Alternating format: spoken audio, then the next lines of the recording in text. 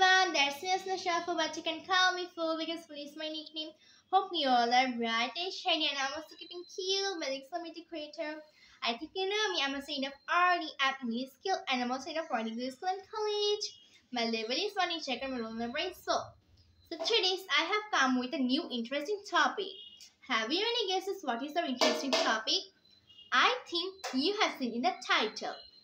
So today we are learning a Chinese articles. So no more wasting our time, so let's get started. So first of all, I'm going to tell what is articles and what are the types of articles. So let's get started. An article is a word used to modify a noun, which is a person, place, object or idea. There are two types of articles. They are indefinite articles and definite articles. In indefinite articles, there are two words, a and an.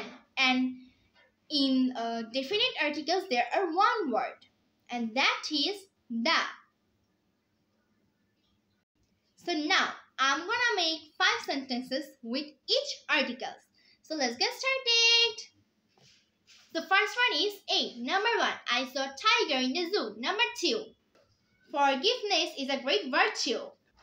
Number 3, my mother gave me a nice toy as a gift. Number 4, I have a pet dog.